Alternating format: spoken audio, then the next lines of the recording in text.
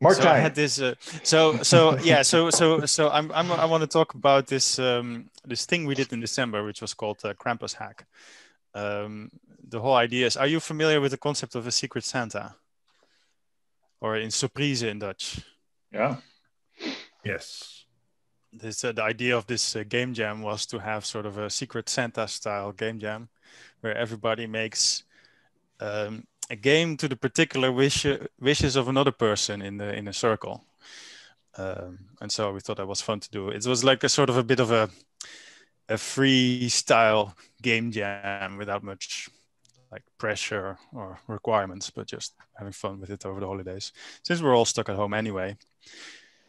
And so that happened. It was 16 people signed up, and in the end, only 11 people submitted. So that means that there's also some people without gifts, or they made a gift for somebody and didn't receive any in return, which is a bit sad. But that's what always happens with game jams. That halfway through, life intervenes, maybe they just bought a PS5 and they just couldn't be bothered. That happens too. Anyway, but for the remaining 11 games, I made this video to get an idea. Let's see, I can play it. Can you hear the sound? Yes. So I just put like shorts. I just made short recordings of each game and just put them all together in one YouTube video. So this is the first one, and so I believe that this game was one of the wishes was that there had to be dragons in it. So I think he got off the shelf graphics and just made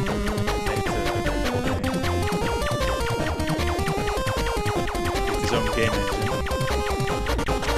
Just go through these. This one is a little bit smaller entry, which is supposed to be some sort of spherical chessboard, but it wasn't really finished. I mean, you can't really play. You can kind of click and attack, and you can see the numbers go down. But okay, it's not much of a.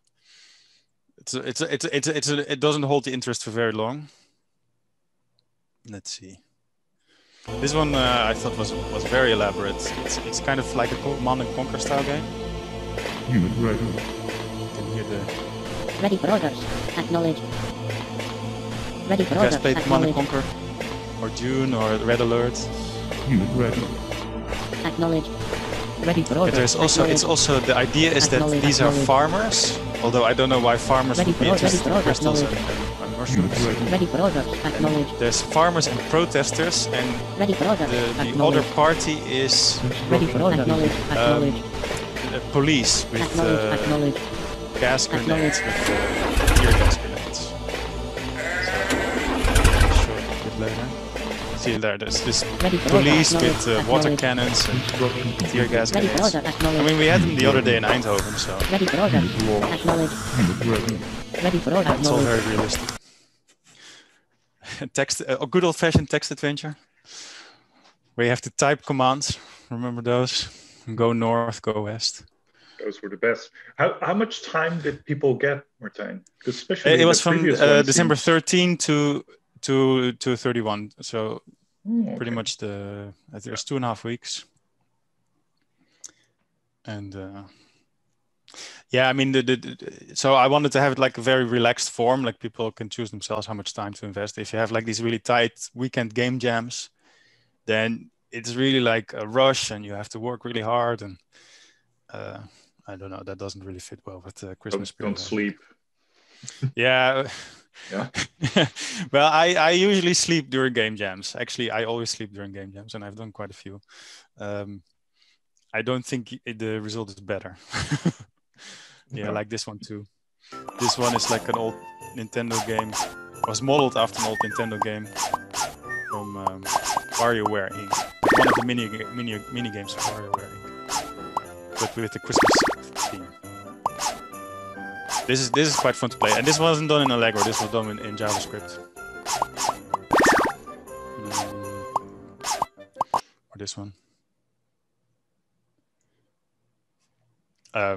yeah, it's it's silent. The wish list asked for minimal graphics, which I guess it has, so that's fine. This game looks really pretty, but it's super annoying to play. So you have to look for a dolphin with fish, but there's this annoying penguin that when they see your tracks in the snow, they call you out and you have to start over, or they steal your fish and you have to start over. And so, but it looks pretty. So. A typing game.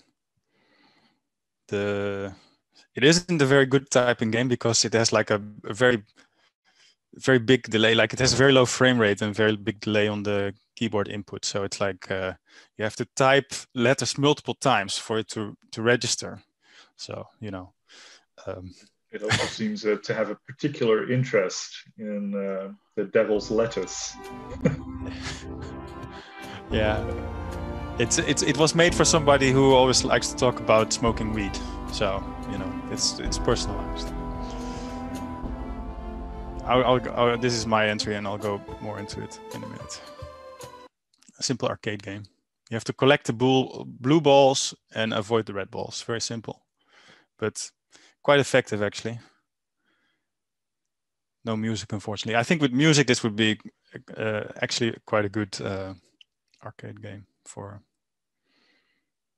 you know, for a game jam. And the last one is also quite elaborate. It's like a little bit like Dungeon Keeper. It's sort of like you have this dungeon on a hexagonal grid for some reason, where you have monsters and like heroes, like elves and wizards. They fight each other. But you basically have no interest in the outcome of the fight.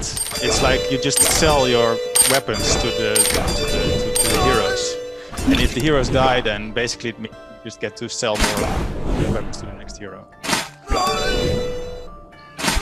It's very interesting. The end is it's very it's well done, I think.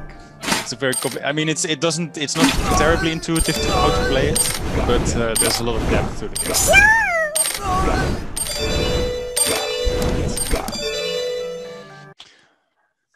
So yeah. So if you allow me, I want to show a little bit more about the game that I made, and also a little bit more about the whole game jam and how I organized it. So I've mentioned this, that I was the organizer of this game jam, and I've organized a whole bunch of them in the past. So I'm going to show you a bit of that as well. All right.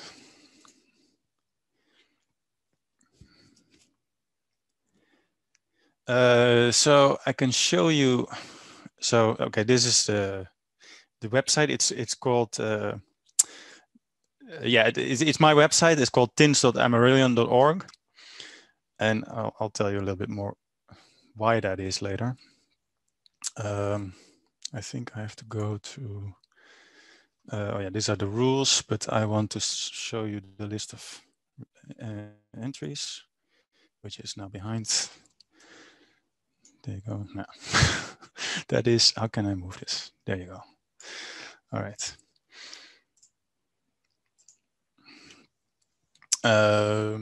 Okay. So yeah, this was the entry that I created, and so this was the wish list that I got from Relpat Set, or the stapler. He wanted a monitoring influence game. So a game is also like a game that you don't, but they sometimes call it a 0-player game. Like it's just a game that you can run in the background and maybe occasionally you tweak something like that. And then procedural content. That's fine. That's nice actually. And we'll implement one of your own wishes. And so I put on my wish list. I put something like I love science games, so I want a game based on science. So that's what I made. So Exokeeper, I made Exokeeper the first one about half a year ago for Ludum Dare. And I posted it in the chat back then, so you might have seen it already. I'm not sure if you recognize it. So I basically remade the whole game in Allegro, because the first one was done in JavaScript, and added some new features to it. So let me give it a start.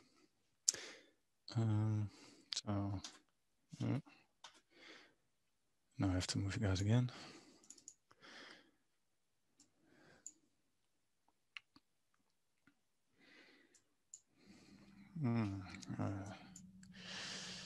It is now opening in the wrong location on the screen. That is annoying. So, well, okay. Yes, okay, so Game Jam games have bugs in them. I'm not going to apologize for that. So there's two bugs that you already saw right now. It has like an out of memory error when you close it, and it has like an annoying habit to open right out, so I can't move the window anymore. Right side out of the screen. So I'm going to fix that one day. I just want to show the credits first, because there was like so the one that I did for Ludum Dare 46, there were some other people helping me out with the graphics and the artwork, so none of that is mine. So I just want to point that out. So yeah, it's a science game. Basically, you arrive at a foreign planet. That's cold. It's a bit like Mars. Like it's frozen. There's no life. It's desert, and you have to terraform it so that it becomes like a wonderful paradise. And you do that by introducing microbes to the world. So you can kind of click, and you can get some information. Like the most important factor is the temperature. So 234 Kelvin, which is like minus 40 degrees. And here you have all kinds of microbe species that you can introduce, like this guy, and it says here what kind of temperature he likes. It's even like this is some more artwork and some more details. Yeah, so you can look at all the descriptions. You can joke with this micro red Terminator, but this one, it has a temperature tolerance between 290 and 330, so that is like very warm compared to what the planet is right now. So I have to start with like one of the earlier ones. This one will grow here, and it likes this green hill, so I can introduce species. So the original game was, you could play like, and it would take 5 minutes to basically reach the end state of the game. So that was kind of slow. I had to slow it down. Like in order to make it like a 0-player game, you want it to be quite long. Otherwise, yeah, I mean, if you cannot, basically you want to be able to leave and have a cup of coffee and then later come back to it and see what happened. So yeah, that's what I'm. So I really slowed the game down. I tweaked the parameters so that yeah, it really takes at least half an hour before it reaches the end state. It should really take more, like it should take days, I think. But then playtesting becomes a real problem. The reason to make it so short in the first game jam was that you could playtest it. And so yeah, over the Christmas holidays I had a little bit more time for that, but still, it's like if you have to play a game, like if you tweak a parameter and then have to play half an hour and then tweak a parameter again and then play half an hour, that's really slow. So time factor can help, right? Excuse me? A time multiplier could help, right? Yeah, that's true. Yeah, that's true. And I could, yeah, there's all kinds of tricks you can. Yeah, that's a good point. So there's all kinds of tricks you can do, and I'll probably do some of them if I ever work on this game some more. So I can speed it up. I can build in a debug mode that I can just jump straight to a specific save point or something like that. But yeah, so we'll let this be for a while. I'm just going to I'm going to let this run in the background and show you a little bit of. Maybe I'll show you some of the code. So, have you guys ever heard of the D programming language? So No. I know Thijs, you do C#, right? Yeah. And I know Thomas does JavaScript mostly. Well, I don't do C#. It's just I do Unity, I suppose, and it happens to use C# something. But I'm not much of a programmer anyway. More scripting, really. Yeah. So the Allegro community is really they're all programmers. It starts as programmers, and then maybe some art and maybe some music if they have some creative skills. But it's programmers first. And so yeah, so Allegro games are usually C++. Yeah, just to clarify, I should mention, so originally all these game jams were from the Allegro community, and Allegro used to be compulsory. But yeah, so since Allegro is on the decline in a way, don't make it compulsory anymore. It's just whatever you want. And it's just like, it's game jams by the Allegro community for whoever wants to join them. I mean, many of the people from the Allegro community are also moving away from Allegro. So yeah, you just have freedom. But so anyway, I was always interested in the D programming language because it's a better C++, but it's also quite old and quite mature by now, compared to like, I mean, there's other C++ competitors like Rust, for example, but in the Go language, they're very modern, but the D has been around for quite a while. And so there's bindings for Allegro. One thing I like, but yeah, now I don't think that you are very interested in the details of the programming language itself. So maybe I should just move on this bit.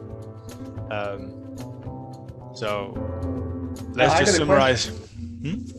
I got a question, Martin. I mean, I'm also not a super duper programmer myself, but can you explain or at least give us some like the differences or the pros of this programming language compared to maybe a C++? Like what can you get done in a shorter amount of time compared to the other one, or more optimized, or like, can you tell me about that?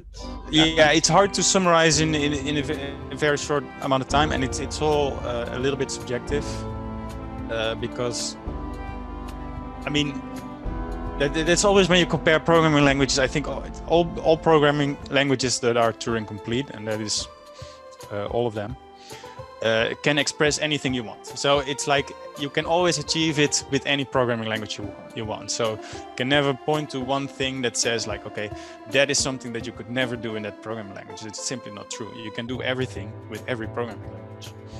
But what makes D stand out from C++ for me is that it has a lot of things built in that were bolted on in C++, but it still provides the performance and like the system level that C++ has.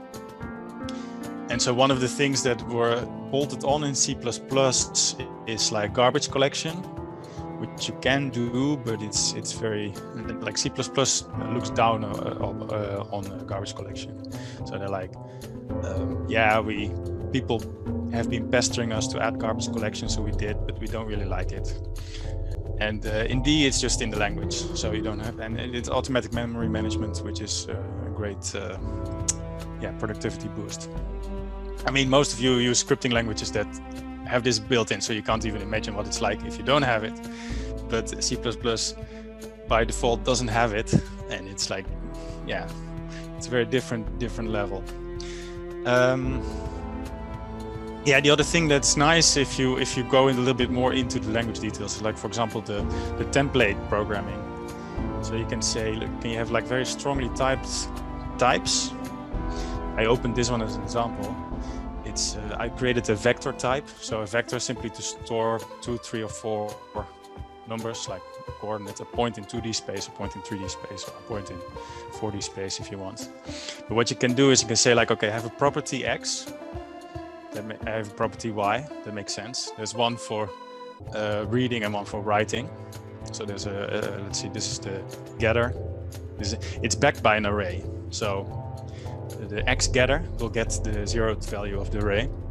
The Y getter will return the first value of the array.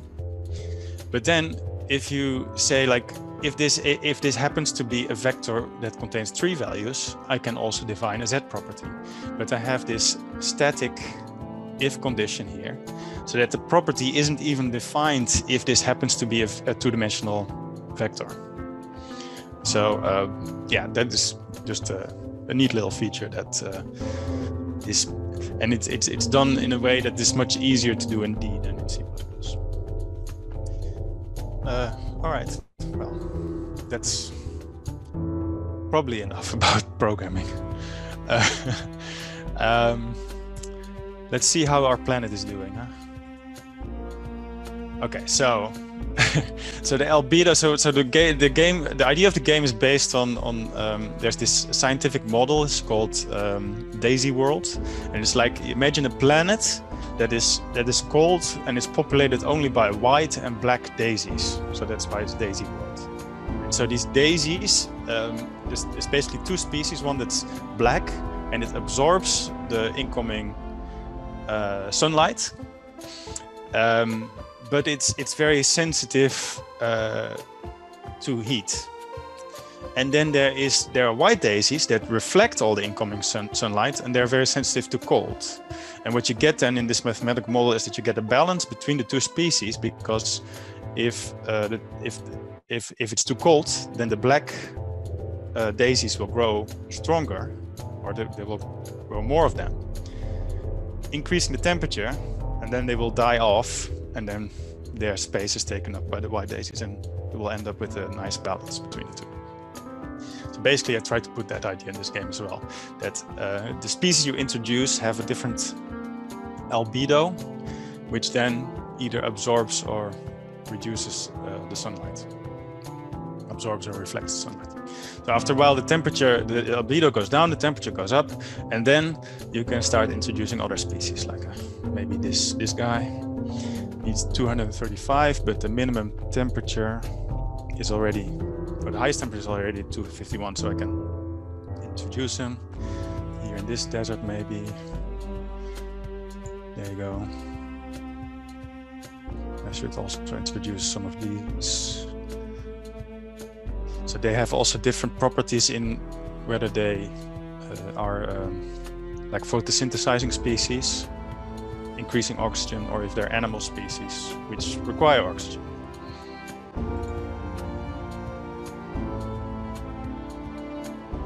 So let's put this one also here.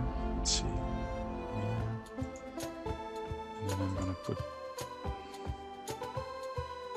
this one is over here. This is okay. Yeah, there you go. All right. So I'm gonna come back again to this later. You can see like it's an influence game, right?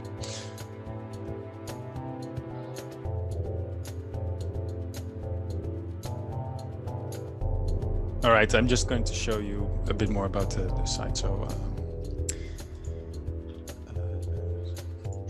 I found this back. So I've been doing these game jams since 2001. This was the very first one I participated in. This was the first I participated in, and the first I organized was a little bit afterwards. January 2001. That's 20 years ago. Can you believe that? That's when I got hooked on the whole idea. So the Allegro community was much more active back then, and they had like they organized these events twice a year, and I started organizing them as well. So this event was called Speed Hack. I mean, they didn't. The word game jam, I guess, wasn't in common use back then, but the term we always used was Speed Hack, and so this was the official Allegro Speed Hack. Speedhack.allegro.cc. So, and I thought I want to contribute, but I want to organize my own event, so I called it TINS. And TINS stands for TINS is not Speed Hack. It's a recursive acronym. Very, very Linuxy, very Unixy. Yes. This is that was like the hype back then, right? Like Yeah. GNU is not Unix, and yeah. Yeah. Um, The only thing that would have made it more nerdy was if you had like a silent G in there as well somewhere. That would be perfect. like GNOME and GNU and Yeah. So it is quite nerdy. Yes, that's definitely true. So I've like the first one was 2003. So, and you can see here I've made this page recently. You can see the entries that we got back then. So then we got like 15 submissions. This one is even more successful. This one like 26, if I count quickly.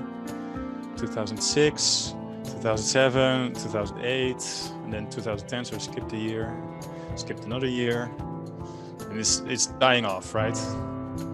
8 in 2016, starting the experiment with the rules, and thanks to the lockdown I organized one in 2020 and we've got 13 submissions again, so that's better. And then we did KrampusHack with 11 submissions, which is quite nice. So it's sort of like when it's 20 years ago it was very active, and 10 years ago it almost died out, and now it's coming back again. I think a Corona-induced revival of the Allegro community, which I think. Martijn, did you also see any changes because of Factorio? Because that's made using Allegro, isn't it? That's yes, like exactly. This sudden hit that uses the Allegro engine. Yeah, but I think so I know that Factorio was originally made with Allegro, but I think they've kind of wrote it out because it didn't go and they used an older version of Allegro. They didn't. So the community there was a Allegro 4 is nowadays is too old to make anything with. Allegro 5 can still be made for modern games. But Factorio was made with Allegro 4 and they didn't make the transition to Allegro 5. Instead, they transited to something else, their own thing. I mean, at that, they're starting to become big and they're starting to be able to redo it in their own vision. So I don't think the Allegro community has received an influx of interest because of that. But you still see new people join the community once in a while. So I don't know. There's still a certain appeal to making your own engine because that's what it is, right? You're instead of relying on an off-the-shelf engine, if you have curiosity about how such a thing is developed, how it works, how the internals work, then eventually you'll start making your own, and then you start looking for a toolkit that helps you with that, or maybe just a community that has the same interest. And that's I think what the appeal is in the community.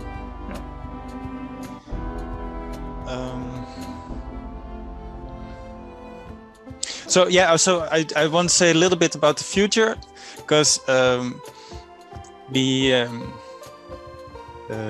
2020 happened. I'm going to organize Tins 2021. I already promised that to everybody, and there were some people that were like, we got now. They asked how they could support. So I was like, okay, well, if you want to donate some money, then maybe I'll award some prizes next time. And I didn't think much of this, but opening up a donation link for PayPal is not that much work, so I did that anyway. And now I got like more than 200 euros of donations. And so now I have to come up with some cool prizes to hand out for the next competition. I have some ideas, but I'm also very interested in suggestions. So I don't know. Do you have any ideas? Can give everybody a free T-shirt that wins. For example, I could give like out to the top 4 maybe.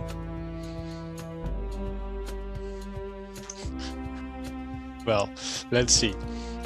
Give us a moment, like a nerdy programmer orientated. Exactly. Yeah. Yeah. So well, I'll have to think about it. It's going to be this summer, and I wanted to point out finally that there's this mailing list, I call it, but it's a Google group. And so if you are interested in joining and winning a prize, because there are going to be prizes, then you can. And again, it's Allegro community, but not. It's like I say, like if you have an interest in programming, then it might be interesting to join. Even if you're not a big Allegro nerd like I am.